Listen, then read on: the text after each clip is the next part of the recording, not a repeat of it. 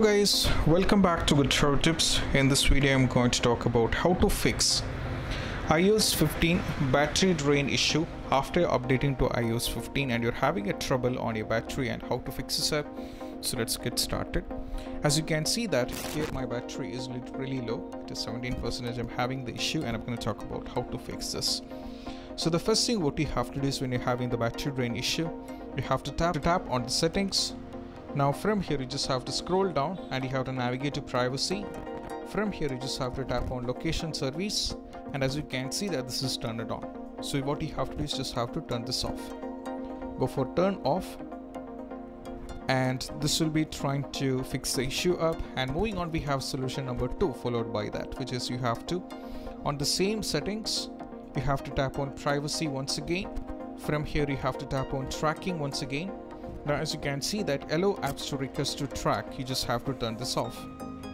Okay, once it is done you just have to go back. Now from here what you have to do is you just have to follow these instructions. So the next one is all about you have to tap on the battery. Now from here in the battery, as you can see that the low power mode is disabled, so you have to enable this. This is very important. You have to go for continue and you have to enable this. So this will be helping you to fix the issue battery drain or to give you some more backup. Moving on to the next solution is all about from the settings itself you have to tap on general. From here you have to update to the software update. If you're having any software update, go for the latest version of software update, and as you can see I'm on the latest version. After updating, even if it's still facing the issue, from here you just have to scroll down in the general. Now from here you have to tap on transfer or reset iPhone.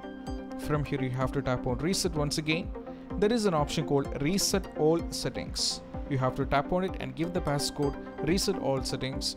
Once it is done, just go back and see whether the issue is solved or not. By doing all these things, most probably the issue regarding the battery will be completely fixed. And also this is what you have to do when you're having trouble.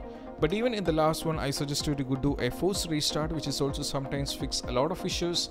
To do this, you just have to press volume up followed by volume down. Press and hold power button unless and until you see the Apple logo. I have already done a video on this, which I'll be providing link in the description where you can watch how to do a forced restart on your iPhone on all models. And I hope this video is helpful, and if you find this video helpful, don't forget to subscribe and click on the bell icon for more notification. See you soon in the next video.